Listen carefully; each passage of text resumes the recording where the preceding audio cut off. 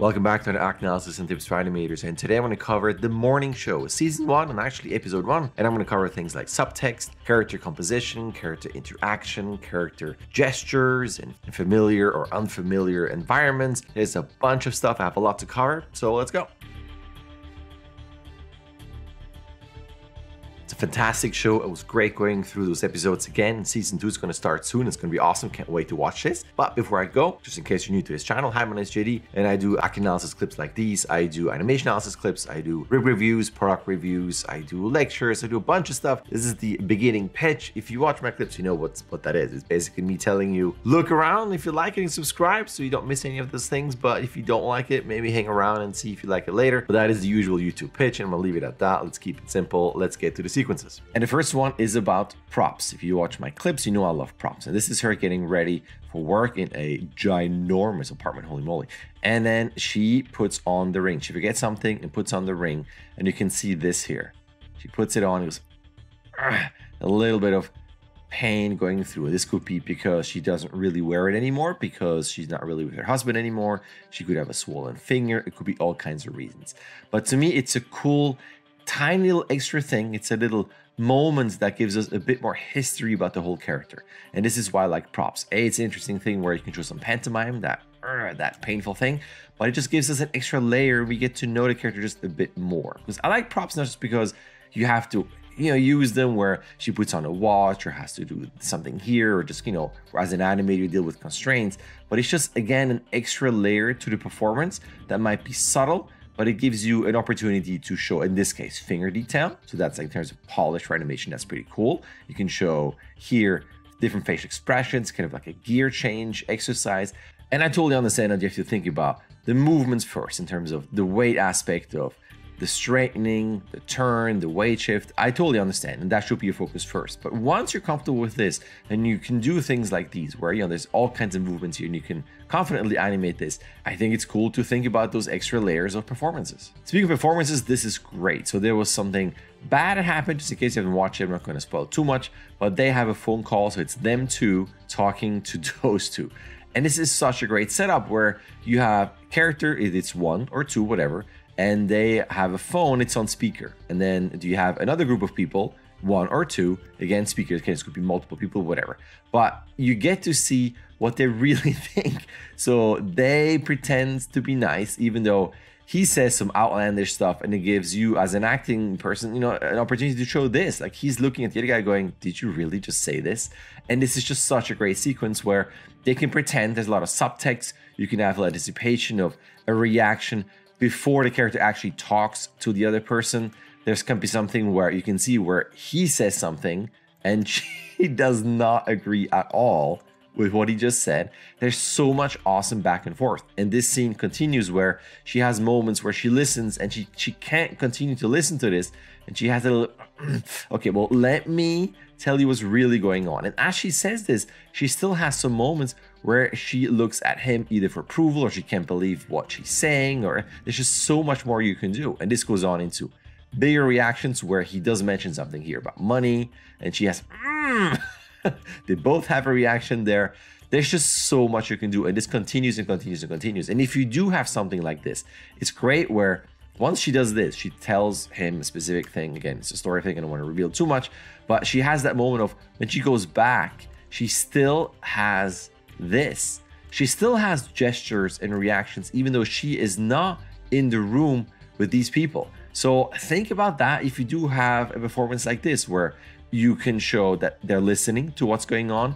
They can have a reaction, and there's a lot of subtext where the voice is all friendly, but that's kind of more what she really feels in terms of anger. So I think there's a lot of pretend play where you can really show the body language despite the audio being nice. Like there's so much opportunity with the character talking to someone else over a speakerphone, and also having the second character, there's a lot of back and forth, and there can be reactions to each other's reactions. I think there's so many layers to this. I think it's just a really great sequence as an animator to explore. This one I picked just because of the reveal. It's always like reveals, and it's fun to go into an immediate close-up, somewhat close-up, right? Where you can show something and there's another close-up, but you can go back and forth. But the main thing is that she says in the background, I'm ready, and this is why he's looking back.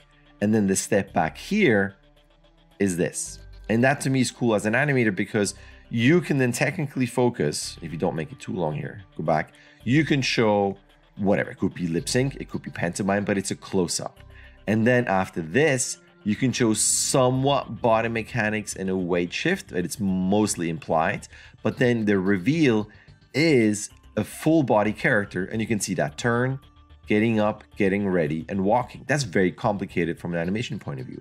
So now within one shot, you combine multiple things from a close-up to a full body. And this could be interesting, for instance, as like a demo reel, right? Imagine she's not here. You have text, this opens, text goes away. You can have an immediate, very complicated, like very impressive close-up facial acting, and then reveal right after full body mechanics. This is all in one shot.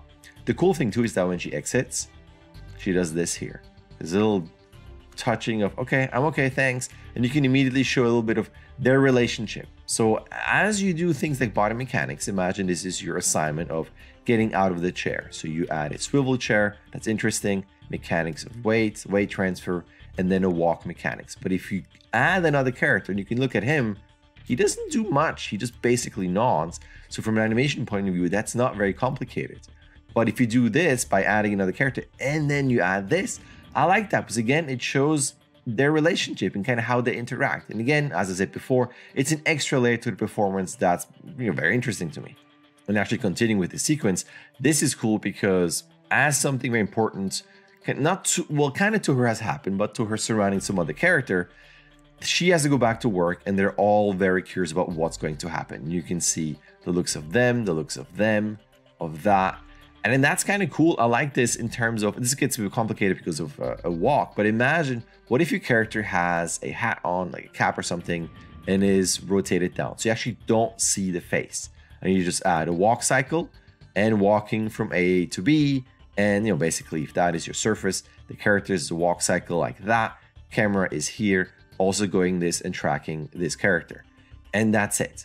But the main aspect is this.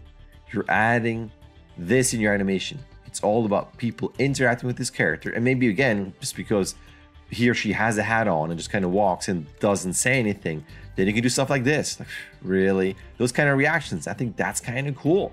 And you can also change it around where it's the opposite, where it's like this.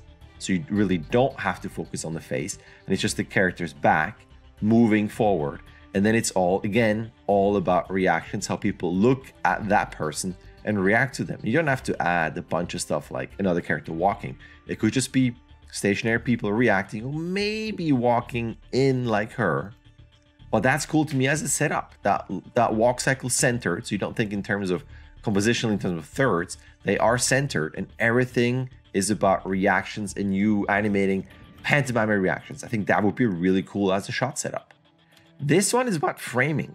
They are strange, spoiler, they're not quite together again, hence that previous thing about the wedding ring there. And I like this, the framing was very clear. He is so at the edge here. That distance between the two characters clearly tells us, yeah, there's some cool distance there. And then you have her in the middle, the daughter, almost serving as a buffer. So as you go between the back and forth, you can see even though they are talking to each other, there's still that in between. And it goes back and forth. When you see this, she's still here. And even at the point where when they hug and they actually have a physical connection, it cuts to him being completely alone. And then when she actually gets out of there, he thinks, all right, well, let me comfort her. And she literally has the moment of, no, stay away. I can't deal with this. I love those little tiny things. And then watch out, get out. And then he leaves. So this is just to me all about character placement, right? So if you have two characters or maybe even three, think about that. How far apart are they? How close are they? Is there someone in the middle that almost serves as a referee or as a buffer so that they don't start fighting? So really think about this. And even if you have an over the shoulder, multiple people, or when they exit, is that character then trying to get closer or even further apart because they know now there's nothing between them? Maybe this whole situation will explode. So just really explore where are the characters positioned and why, and how is that helping us in terms of telling the story and getting the characters, for us getting to know the characters more. This is awesome in terms of what's at the top and then what's below here. Also, this is awesome. It tells us immediately almost kind of the power of all this, right? It's empty. They have their own private area there. And this is my main thing here. Watch, and it's not always, so it's not super in your face, but if you look at his legs here, so when you scrub forward, see this moment of that.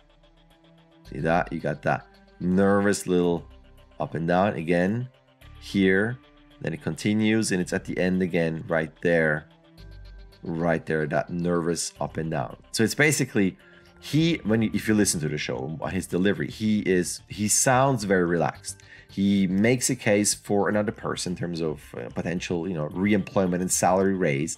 So he tries to convince this person, but then underneath, he's actually really nervous. So it's almost like the actual literal subtext where I'm nervous, but I gotta pretend to be just fine. But he's still really engaged and really wants to convince that person. So if you look at the contrast between the two characters, he is leaning forward. He wants to engage and he wants to tell him, hey, these are all good reasons to do X, Y, Z. Versus him, who is not super leaned away, but not leaning in. So you see that contrast of, well, I'm kind of okay. Plus I'm reading what I'm about to eat. And there's even that little barrier. And I mean, afterwards he brings it down and they do talk. But it's an interesting setup in terms of just contrast. How are they posed out and what is going on in areas where this character can see this? So this is, again, this will be your pretend. I'm lying through my face, but the body language always tells the truth.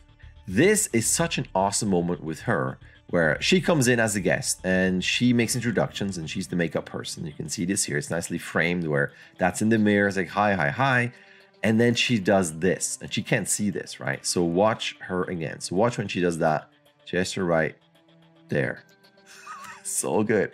Because she has the moment where she talks to her and she's smiling. And this is so matter of fact of, well, she's not ready. She doesn't look good enough for TV. Come on, do the little, do your makeup thing. And it's awesome just in terms of how she does it. And then that little thing of, come on. And then goes back into, whatever.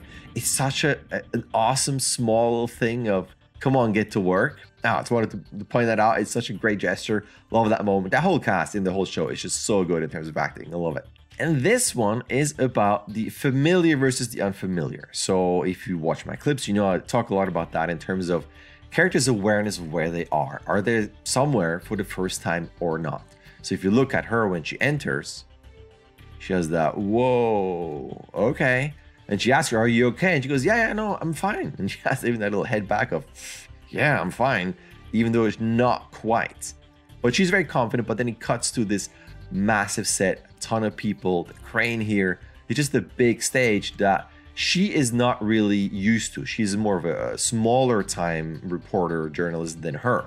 So this is just a reminder that when you have a person and you have a set and you place that person within the set, just be mindful of, are they there for the first time, yes or no? And if they are, use that to your advantage. And maybe that person is super familiar, and then you have an interesting contrast in terms of how they interact and how they talk to each other. And I think that's a huge thing. And it's, to be honest, almost a thing that's underexplored in movies and TV shows in an animated fashion, where it just, you think about your character, the body mechanics and the acting, and just so much you have to keep track of in terms of believable body mechanics with interesting acting choices. There's so much to do in animation. And if you're an animator watching this, there's so much to do. But on top of that, I would still explore the idea of, all right, my character is somewhere, because if you go beyond the exercises, it's not going to be a character in an empty scene. It's going to be character somewhere. But then think about that. Is that character there for the first time? Yes or no? Like my main example is hotel versus your home. You switch on the light. That's the action, right? You switch on light. That's what the character has to do. That's the objective. At home, I know where the switch is. I don't have to look. I can just turn on the light like this, switch on, whatever. In a hotel, I don't know. I walk in and it's, where is the thing? Oh, it's over there. Now switch on the light. Technically, the